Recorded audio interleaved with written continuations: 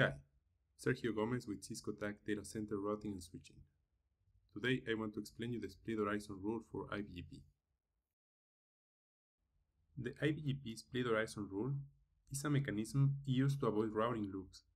When a BGP speaker receives an update message from another BGP peer located in its own autonomous system number, the receiving BGP speaker shall not distribute the routing information contained in that BGP update to other BGP speakers located in its own autonomous system number.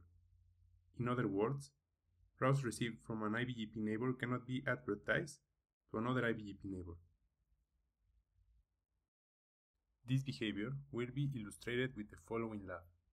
There are three ASN. ASN 100 represents an external customer advertising the network 10.4.4.1/32. ASN 500 represents the internal network where you interconnect with external customers. ASN 200 represents another external customer. You can verify the 10.4.4.1 route on R501. This BGP speaker must receive and install the route as the route is coming as eBGP.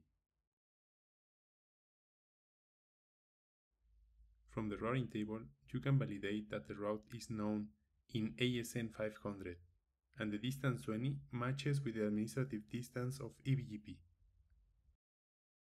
You can also check the BGP table. You can see that the route is external. The iBGP split horizon can be seen on R502. If you check the BGP table in router 502 for 10.4.4.1, you will see the route as not advertised to any peers. If you check on R503, you do not find the 10.4.4.1 prefix in either the routing table or in the BGP table. There are some options if you need to advertise the route to R503. 1. Configure confederations. This is not covered in this video. 2. Configure full mesh. This implies to have an iBGP session from all the routers between each other. In this example, an iBGP session from R501 to R502, from 501 to 503, and from 502 to 503.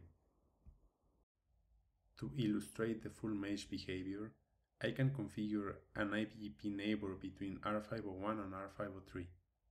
IP reachability inside the AS500 is done with OSPF. Now all you need to do is to add the BGP configuration in R501 and R503. Checking the BGP neighbors in R503 now will display an iBGP neighbor to R501, and it is receiving the route directly from it. The problem with full mesh is that it does not scale well, because you need to establish multiple iBGP sessions based on the number of iBGP speaking devices.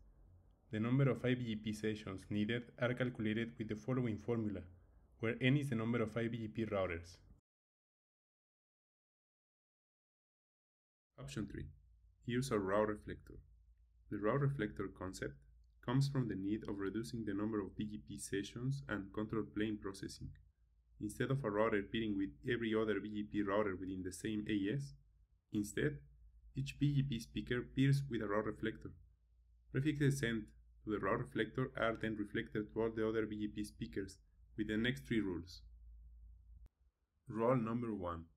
If a route reflector receives a prefix from a non-route reflector client, the route reflector advertises the prefix to a route reflector client, and it does not advertise the prefix to a non-route reflector client. Rule number 2. If a route reflector receives a prefix from a route reflector client, it advertises the prefix to client and non-client devices. Even route reflector client that advertises the prefix will receive a copy of the route, but it discards the prefix because it sees itself as the route originator. Rule number 3. If a route reflector receives a route from an eBGP peer, it advertises the route to route reflector clients and non-clients. To show the route reflector behavior, R502 is configured as the route reflector. The only configuration required is to add the iBGP peers as route reflector clients inside R502 configuration.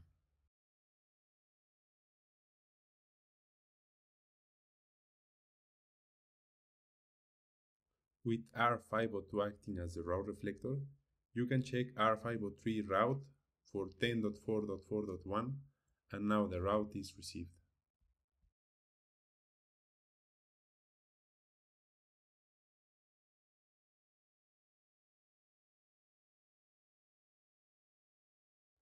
I hope you find this video useful. Thanks for watching.